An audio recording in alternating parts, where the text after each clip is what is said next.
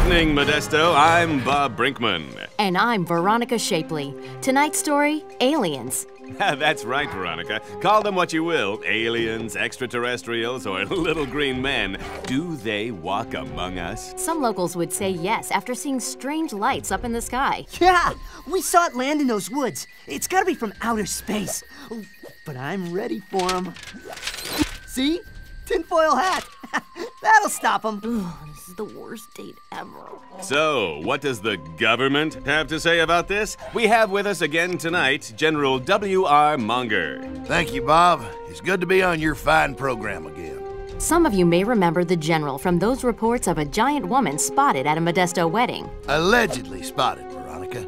Those reports turned out to be entirely unsubstantiated. Now, seriously, General, what do you make of this? Are we being invaded by Martians? Martians? Of course not. So what do you think they saw out there? Well, in my professional opinion, I'd say it was a case of good old-fashioned swamp gas. Swamp gas? Ah, of course. Yes, Mr. President, that's right. Swamp gas. Works every time. Happy to help, sir. Best of bootsy. I love my job. Ooh-rah.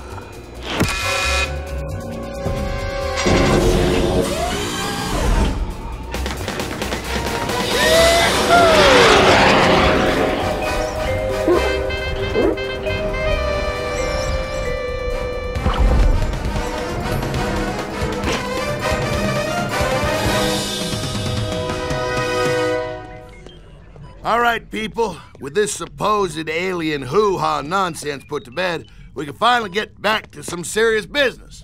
So, monsters. Let's reveal. Once a brilliant scientist researching recombinant DNA and the longevity of certain insects, a tragic accident changed him into a genius, mad genius, Dr. Cockroach, Ph.D. Other unsung heroes of science also paid the price for unchecked innovation. This time in the snacking industry, when a dessert topping was crossed with a genetically modified tomato. It resulted in a gelatinous mass that consumed several city blocks before it could be contained. Benzoate ostylazine bicarbonate. Although, we just call him Bob.